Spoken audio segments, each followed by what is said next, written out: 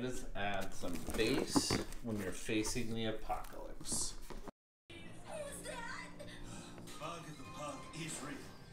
Hi YouTube friends, I'm dealing with blizzard outside, coronavirus outside, sick dog, little kid, so I figured what would be the best thing ever? It would be to add a subwoofer to my Sonos setup. So I got the Sonos Beam. I got that maybe a year ago, and it's been really great. I have the Beam up front. I have two Sonos ones in the rear, and I'm gonna now add my sub.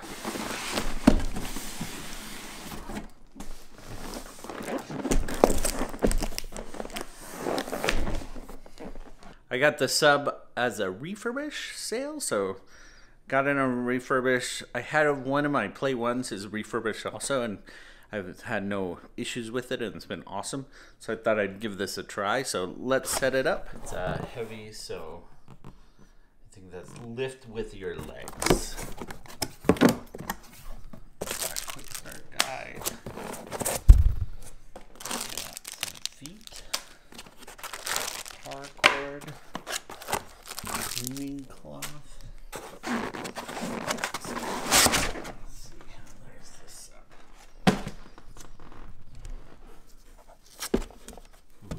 Nice fabric. Let's see if I can grab it out of here.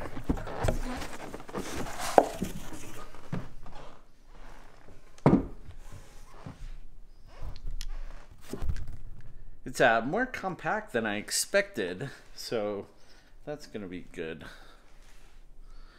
My last sub, I had a 12-inch JBL powered sub, so I'm interested to see how this compares.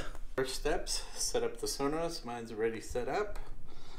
Place the sub anywhere, apply power, and add the sub to Sonos. Simple. See, stand it up anywhere you want. Place the sub anywhere on the floor.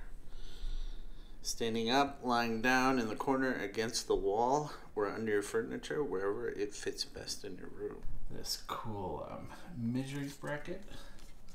So you can just sort of apply the felt feet where they should go so they're even. I think that's a nice little spot for it. Right there, add sub.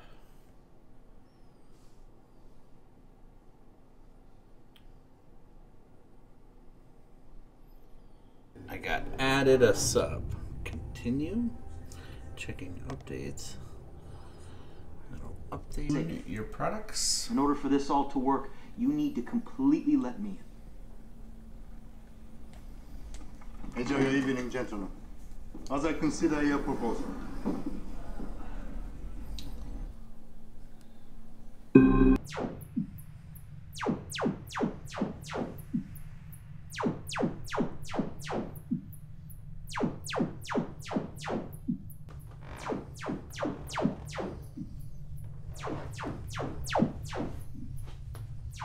You've known all along. Are you here to steal from me, or do we are actually asleep? Yeah, that cue. I want to know the name of You can feel the cue. You can hear it. It's so much fuller than just the beam and the ones together. That depends on what you're threatening.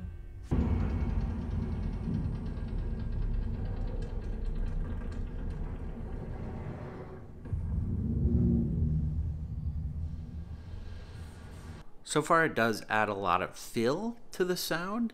Compared to my old sub, which was this monster, I can tell it's not as powerful. It doesn't punch as hard, but it fills in so nicely in the system.